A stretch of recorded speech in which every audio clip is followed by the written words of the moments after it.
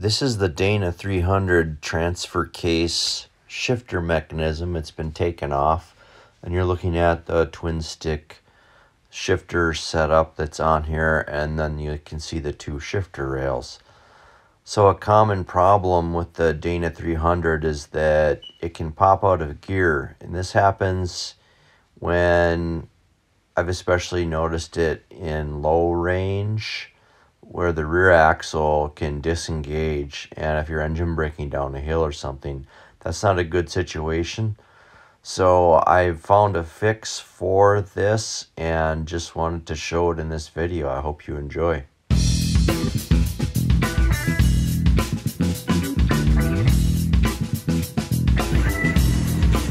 takes the pop out of gear, because that's the issue with the transfer case when that happens. So 5 pounds to come out. And up here is low range. This is low range. And what I notice is the rear axle can pop out of low range. So 5 pounds to pop it out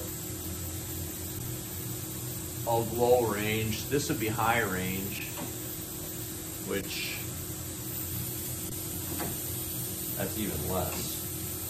But for whatever reason, it doesn't come out of low range. I got high range. I got 3 pounds on the rear axle coming out of low range.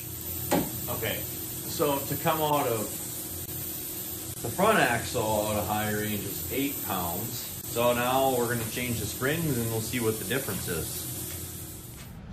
All right, let's take this apart. This is a twin stick kit that I got from JB Customs many years ago.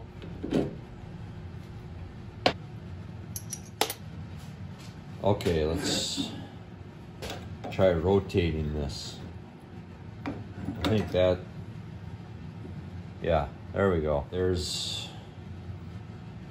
are 3 detents on the bottom right there. That's what that ball hits.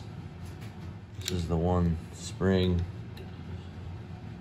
This is for the front axle. And then we need a magnet that sits in there like that.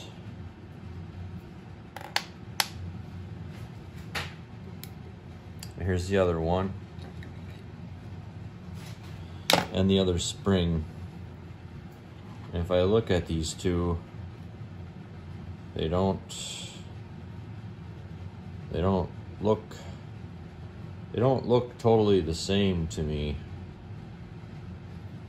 The thing I'm noticing is these 2 holes are different depths,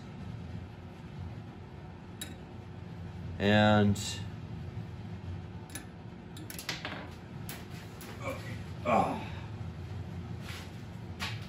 and so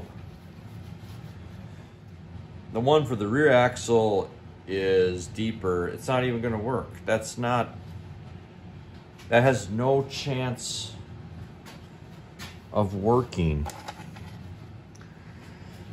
All right, I got the push gauge here. See, this is the rear axle, or no, the front axle, the one that worked better.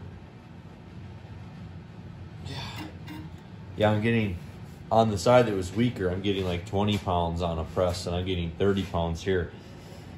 The spring is getting preloaded more because it's sticking up higher for the front axle. So I need to extend the length of the spring, I guess. Here's the real problem here is there's not enough preload on this spring. All right, so now the springs have some shims put into them to get them to the same height as the one that was for the front drive shaft, because that one had a little higher force. Okay, this is a lot more, I can tell you that right now.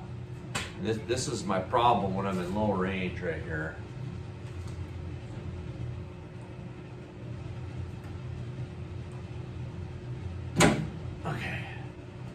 So 21 pounds. That was like 5 pounds before.